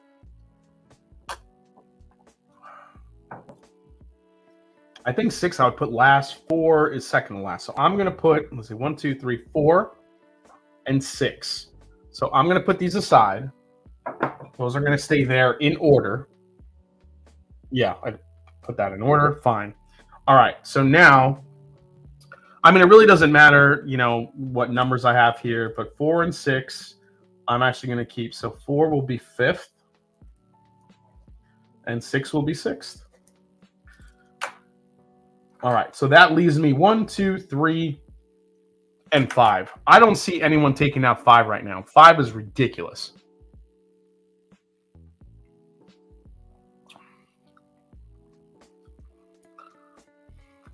Oh my gosh, 5 is beautiful. I'm keeping 5 at number 1. I'm already calling it. 5 is number 1.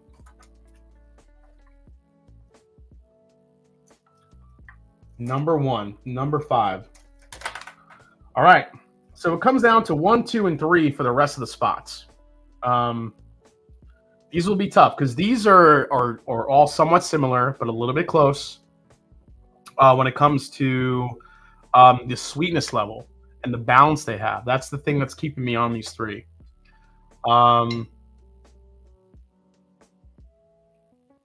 This blind tells you that you're an ECBP fan. Yeah, I mean, pretty much. Back to the pizza, says Eddie D. We're back to the pizza. Defar and L&B have the best pizza in Brooklyn. New York Pizza, New Park Pizza in Queens. Louis and Ernie's in the Bronx. Eddie D, I'm with you. Delicious pizza. Absolutely.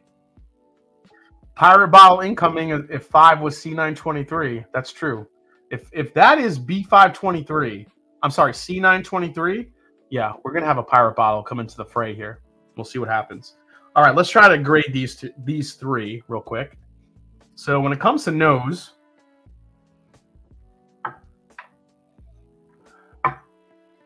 one wins. 1 wins on the nose, hands down. As far as flavor goes,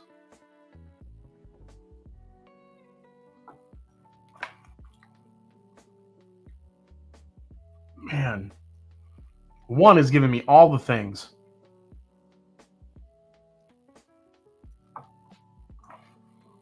Man, I love 2 as well.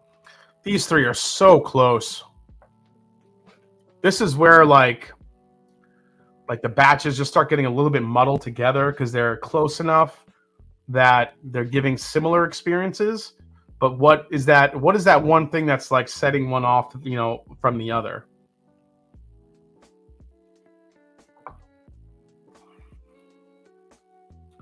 Oh, 3.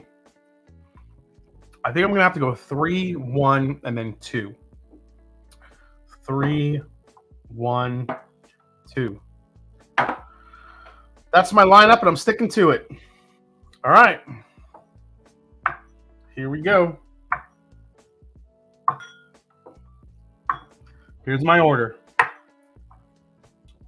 I don't want to sit more because if we bring a pirate bottle into the fray, I have to get up early for a flight tomorrow. So just trying to stay, you know, stay okay right here.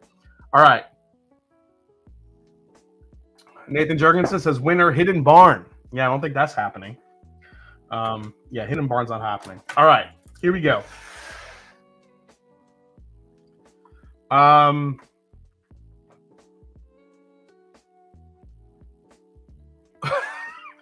Where did she put the key? Oh shit. Oh, she might have texted me.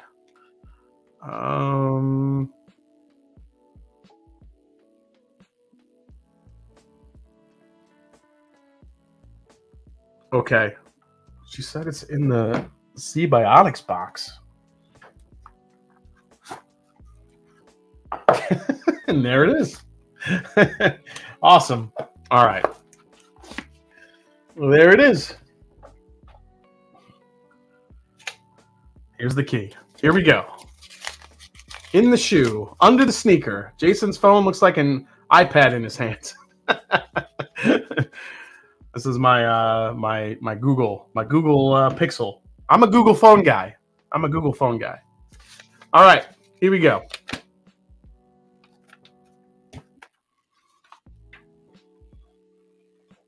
She has such nice handwriting.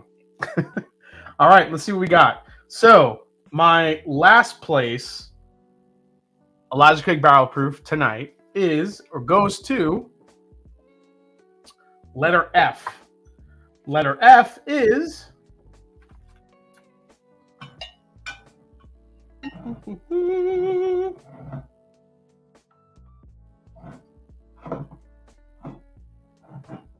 that's not it. Is that it? This is it. B522. B522 comes into my last place. B522, 121 proof. Maybe that low proof kind of hurt it. But man, yeah, B522, which I ended up putting into the to the fray tonight, over C922, ends up getting last place for me. So that's interesting. All right, B522. You done got last. All right, let me put you back here. All right, so let me cross that one out.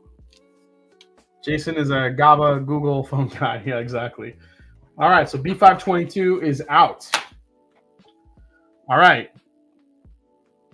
5th place goes to the D.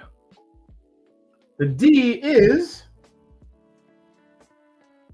this is surprising. This seems to be a lot of people's favorites here, which is B520. B520 is the D. Yeah, I just want to make sure. Yeah, double check. That is D. B520 is letter D, which goes, I mean, I just think compared to the other ones, this had a little bit less of a punch of flavor than some of the other ones. So here it is. B520 came in at 127.2 proof. I think we're sensing a theme here. I think the ones that I like ended up being higher proof points. So we'll see. So the D is out. So that leaves still C918. C918, my favorite batch of all time so far, is still in the mix. C921. Oh, both Bs have been eliminated. It's all Cs now. C918, C921, C923, and C919 are all here. Yeah, I didn't see that coming. Okay. Didn't expect that. B520 fell over. C over B. And you know what? That makes sense to me because C's over the years have normally been my favorites over A and B. So this is falling in line with what I like, which is a good thing. So now we're in the top 4 here. They're all C's. Let's see what we got. 4th place goes to letter B, which is... Oh shit. Where are you? Nope. Nope. Nope. It's you. Oh, wait. No, where are you? I'm not reading you. Oh, here it is. C921. C921 gets fourth place tonight. C921 comes in at 120.2 proof. Man, these lower proof Elijah Craig barrel proofs that were hitting the market in the last couple years, I think are starting to kind of show their colors here in this blind. It seems the lower the proof, the less I'm picking it. So my top three right now are C918, C923, and C919 is still here. The fact that C918 is still holding strong against these others, I think it says a lot about that batch. So no way in a heads-up blind B520 loses out to C921, says Matt Morris. Yeah, dude, C921 for me. Well, hold on. No way loses out to C921. Yeah, C921 for me. I mean, they were probably pretty close, dude, but I don't know. I've always liked C's over B's. All right, top three. Here we go. Number 3, letter A. And it falls. Letter A goes to my beloved C918. C918 gets third place. C918 is 131.4 proof. There you go. 131.4 proof. So that means it's between C919 and C923. What? All right. Oh boy. Okay, C923 is in the top 2, which is a little scary. Here we go. This is number 2. And this is number 1.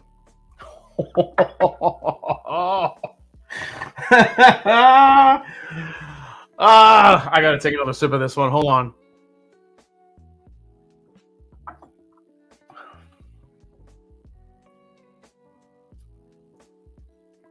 I'm gonna take a sip of this.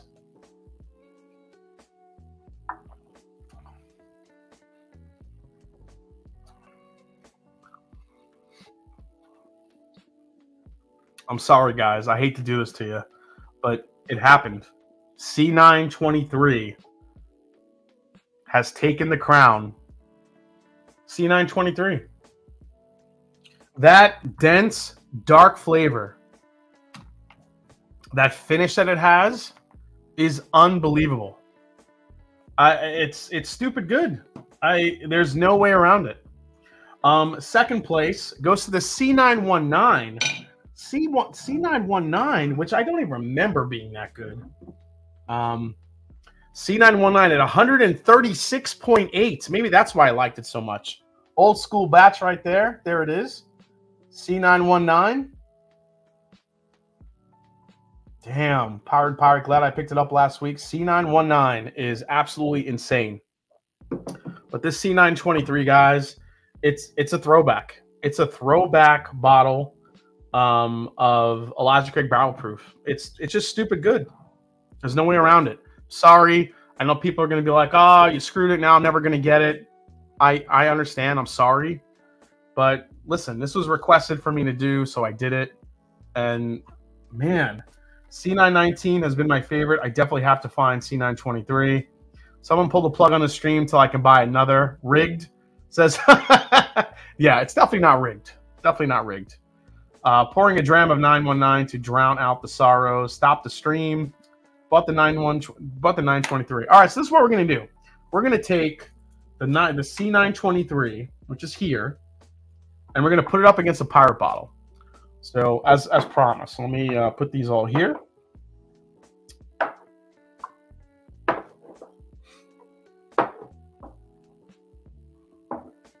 Yeah, it's pirate bottle time here. Make sure I got the letters right. Yep. Okay. All right, guys. Let's get a pirate bottle.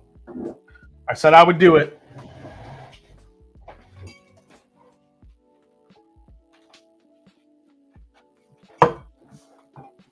And here it is. This is the Elijah Craig barrel proof. I believe this is batch 11 or 12. 139.4 proof of pirate bottle Elijah Craig barrel proof goodness. There are only 500 people in here nationwide. Consider yourselves lucky to have the inside info. Go get them. Yes, the Pirate bottle. I cracked my batch 12 Pirate and didn't like it, but found I had an COVID and lost my snap. This is Jordan versus LeBron type stuff. This is are you pouring the leftovers back into the respective bottles or making a blend? No, we're gonna make a blend. But I do want to take the I want to grab my winning glass here. I want to pour a little bit more. This is the C923. I'll pour a little bit more in there. What I'm going to do, and I think I've done this before, I'm basically going to make the Voltron blend. I'm going to have my 5 Lions of Elijah Craig Barrel Proof come together into one stupid, ridiculous blend, which is here. So that is all the Elijah Craig Barrel Proofs, all 5 of them, 5 of the rest of them. I have not I did not put the C923 in the mix or the Pirate bottle, obviously. So now what I need to do is take one of these empty glasses, add a little water to it. Master Drum, any update on the cap, says Wade Ward? Yes. My Master Drum hats are in the middle of production right now. I don't know how long they're going to take to get ready, but I will let you know. All right. Here we go. This is going to be good. These Pirate bottles, I think, are some of the best whiskey ever made. Some of the best bourbon ever made, to be honest. Let me bring this bottle back here. C923 Pirate bottle. Here we go. This is all clinking together.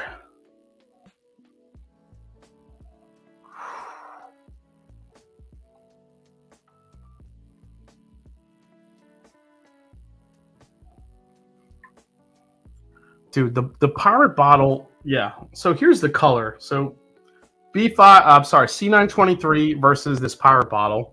You guys can see the color here. See that? This one, a little darker, a little darker.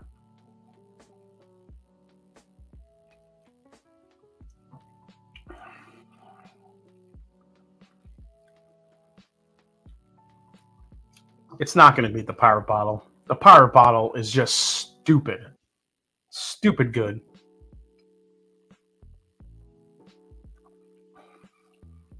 I'll tell you what, though.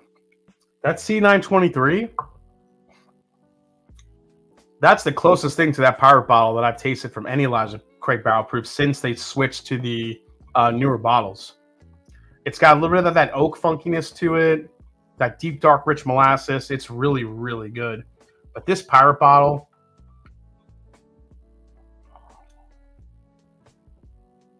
yeah, the Pirate bottle is, yeah, they're supposed to be older whiskey.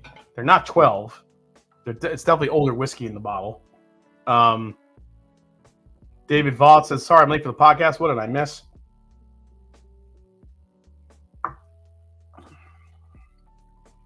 Yeah, Pirate bottle still reigns supreme, to be honest. I don't think there's ever going to be a newer Elijah Craig Barrel Proof that's going to take that out. This C923 is probably the closest one that I've had. Again, if you guys have not seen this one yet, 13 years and 7 months old is the youngest whiskey in the batch. And it does it. It makes a difference.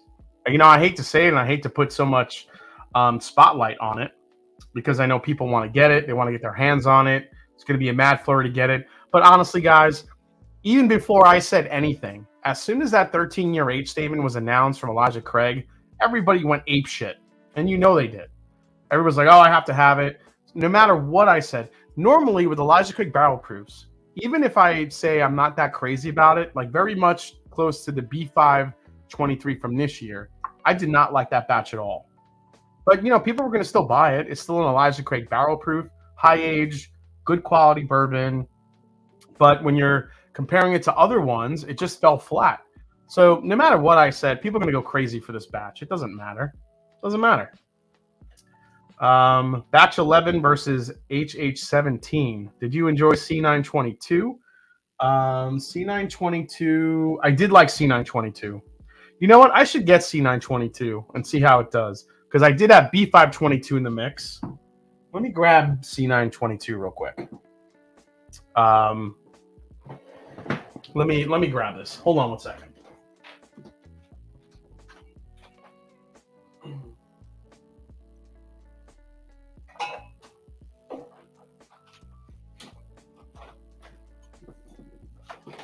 All right, here's C922. Let me I want to see how C922 stacks up here.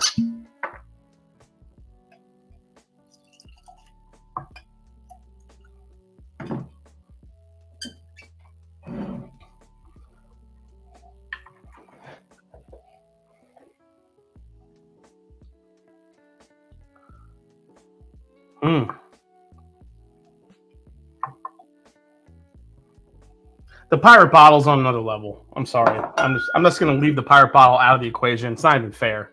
All right, C922 versus C923. That's the question. I'll tell you what, C922 is sweeter.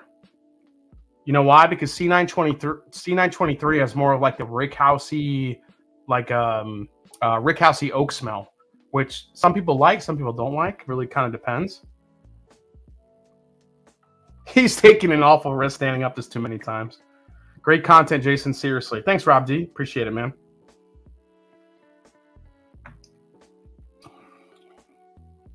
Wow, C922 is really good. C923.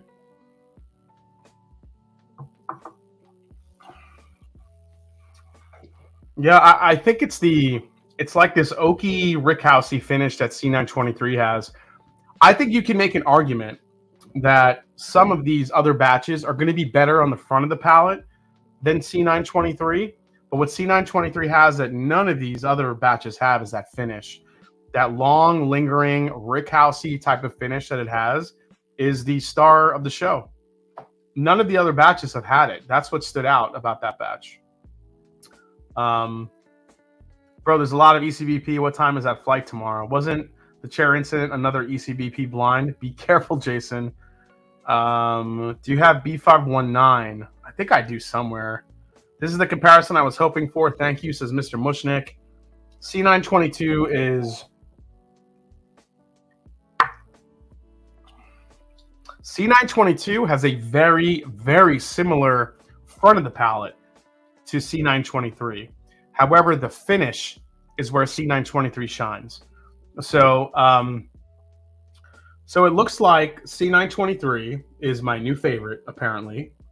C919, you know, ended up being right there with it. I mean, C919 was like this. So if you have C919, you have a damn good batch. C918 was third for me, which ended up, that's been my favorite for a long time. And the fact that it held its own against all these newer batches, even up to now, absolutely loved it. And then you have, you know, some of the rest of them. I can't believe B522 or B520 actually ended up kind of far back. But I think that was a proof issue, not so much a flavor issue. So, yeah. Let's see. What in production makes C's different and better? Says Nathan Jurgensen. I don't know what it is, man. To be honest, I always feel like C's always have either the higher proof, the more bold flavors. I don't know if they plan it that way. So this is how I always see it. Like, all right, wait, hold on. This is the C922. I'm gonna add it to the blend. All right. So we have the Voltron blend here. I'm gonna let that sit. And while that's sitting, I'm gonna put that down here. I mean, it is possible the C's have been always blended. So this is my thing with all the different releases. For me, for a long time. You guys tell me in the chat if you agree with me. The A batches have always been the spiciest. Really, really spicy. Long finish, super black peppery, a lot of tingliness, maybe even to the point where it's a little bit more ethanol forward. B's have always been the sweetest. B's are candy.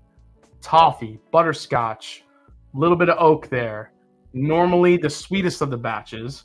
And then C's are normally a little bit more oak forward, but they're also sweet and have the balance and the spice. So to me, it's always been kind of a progression. I don't know if Elijah Craig or Heaven Hill plan it like that, but for me, it's like A is usually the spice-driven one, B is the sweet one, and then C is like the combination of two of them together. I mean, what do you guys think? Do you think that's the thing? I don't know. I really do feel like that's like the progression of most of the Elijah Craig barrel proofs to me. 100% on the AS agree, says David Goldman. A is aggressive, B is approachable, C is rich. I think that's actually a perfect way to say it, Kenneth. That's exactly how I feel. A is aggressive, B is approachable and sweet, and C is kind of the best of both worlds, but a little bit richer. Brian says, I like the mouthfeel better on A's. Okay, definitely. That sounds spot on, says Jeff Perkins. Could weather influence? Maybe. C922 as of now is my favorite the last 3 years. I also tend to like C batches. It was the thing until B523. Yeah, that's true. B523 kind of cut that off. B523 just kind of was so just off profile. It was just weird. I wonder, yeah, A, winter spice, B, sweet spring, C, dark fall. That could be an extremely spot-on assessment of what we're looking at when we come up to these three.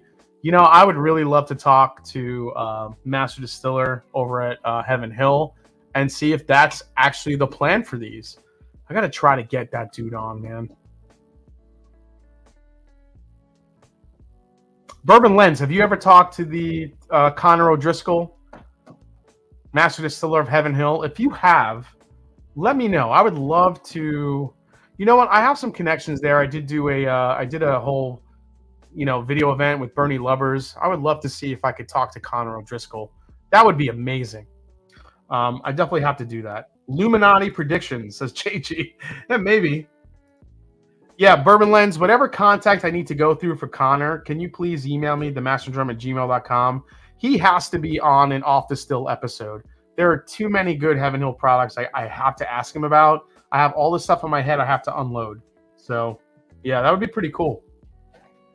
Yeah, Bourbon Lens is probably texting with him right now. Yeah, probably. Again, guys, Bourbon Lens, if you haven't listened to their podcast, please do. Absolutely unbelievable content.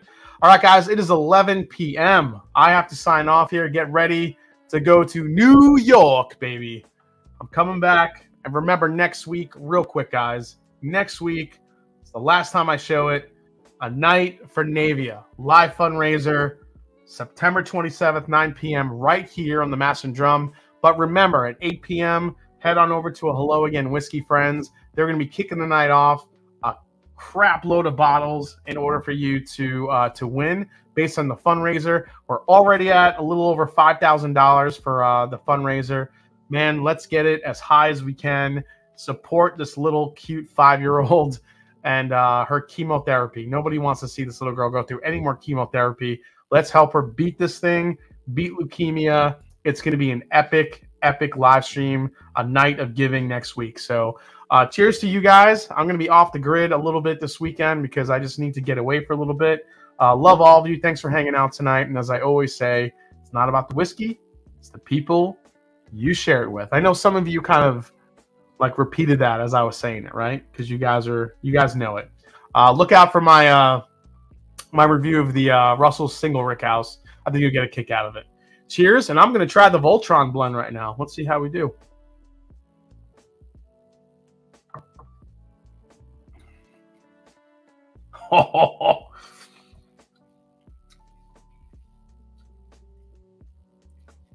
It is so cherry.